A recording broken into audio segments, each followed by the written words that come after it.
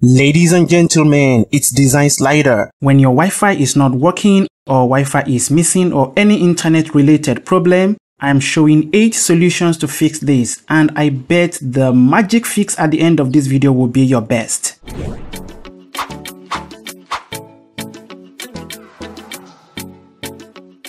Go to your Windows Start, go to Settings, System, Troubleshoot,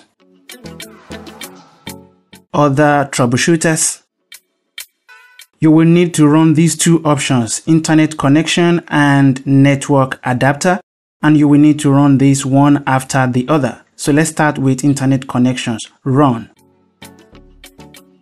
Troubleshoot my connections to the internet. Then Windows will fix this problem for you. In most cases, it will automatically fix it, or it will tell you some instructions to follow on the screen to fix it. Then network adapter, run. Here, you will need to select all network adapters, and it will detect the problem and automatically fix it. Otherwise, Windows will let you know what to do, and you need to follow the instructions on the screen to fix the problem. I hope it works now. If not, let's go next. You need to take note of this warning before you proceed to this method. Remember your Wi-Fi password. Go to your Windows Start, Settings, Network and Internet, Advanced Network Settings, Network Reset. Reset now and give it a yes. Here, when you restart your device, it will automatically fix it for you. If not, let's go next. Go to your Windows search and type Device Manager. Open Device Manager. Here, expand down Network Adapters and look for your Wi-Fi adapter, Internet adapter, or your network adapter. Here is mine, Intel R Wi-Fi. Ignore all these mini port adapters. Select your Wi-Fi adapter, right mouse click on it, and select Properties. Then go to Driver tab and select Update Driver. Browse my computer for drivers. Let me pick from a list of available drivers on my computer. Select the one having most recent date, and if you don't have date, select one and run it. Then if that doesn't work, you select the other one. Just try which one that works for you here. I select this and go next.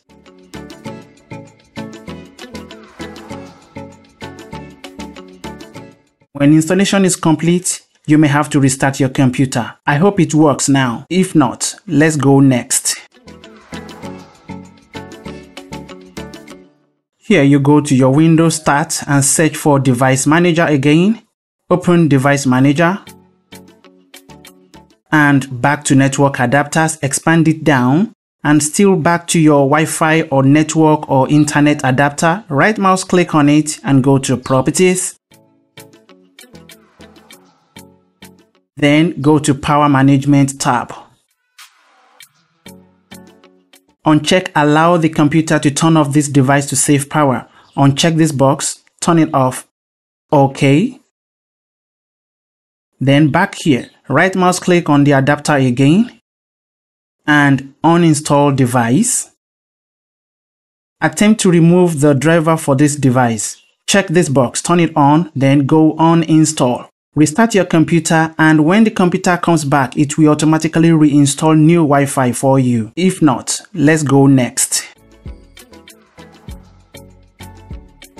Go to your Windows search and search for CMD. Right mouse click on command prompt and run it as administrator. Now you need to type a list of commands. I will leave the command text in the description. You may copy from there and paste. Otherwise, you can type carefully and press the enter key when you're done typing. You should get this result. Then the next command, type it carefully, or you copy it from the description of this video and paste. Then you press enter key when you're done.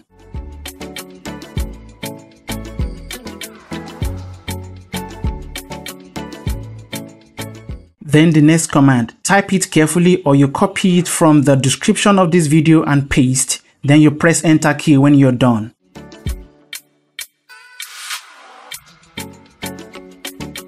When you're getting this result, resetting OK, that shows that you are making progress to fix this.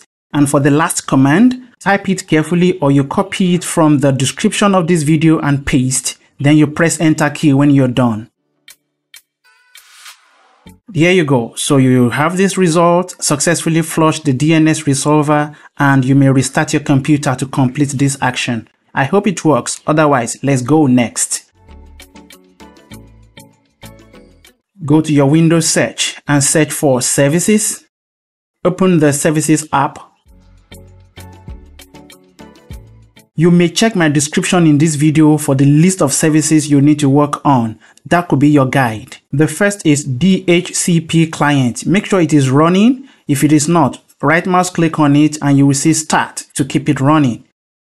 So when you have this, make sure it is running and it's on automatic. The next service to check is WLAN autoconfig. Scroll to get to WLAN autoconfig, right mouse click on it and Properties. Then you will see the Start button to start it running. That is if it is not running. Then make sure the startup type is automatic. Apply and jump to OK. The next service to check, search for W1 autoconfig.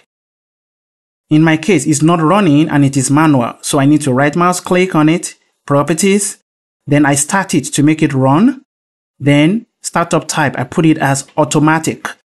Apply. OK. Then go to network connections. You can right mouse click and make sure it is running and it's on automatic, just like we did for those ones. Then go to network setup service. You can select it and do the same. Then you go to Wi-Fi direct services. You can follow the same process or you quickly just start it here. If it is not running, you will see this button here to start it running, or follow the same process like we did before. Then restart your computer when you complete all these services. I hope it works. Otherwise, let's go next. Go to your Windows search and search for Control Panel. Open Control Panel, Network and Sharing Center, change adapter settings. Then go to your Wi-Fi, right mouse click on it and go to Properties. Here, double click to open Internet Protocol version 4. Select Obtain DNS server as automatic.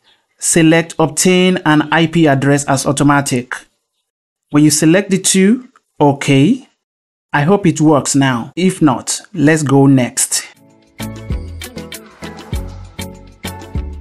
Go to Windows Search and type Search Control Panel. Open Control Panel. And this time you're going to Internet Options. Then go to Connections tab. LAN Settings. Then automatically dictate settings. Check it, turn it on. For this, do not check this. If you see it is checked like this, uncheck and turn it off. Then go OK. Go to Advanced tab. Click Restore Advanced Settings, Apply, and OK. You may restart your computer to see the issue is fixed. I hope it works now. If not, let's go next. Here is a bonus fix that can do the magic. It looks so simple, but I bet it can work for you. Just press and hold your power button for about 30 seconds. Press and hold it down still for 30 seconds, and when you let it go after 30 seconds, I bet you can see the issue is fixed. Which of these methods worked for you?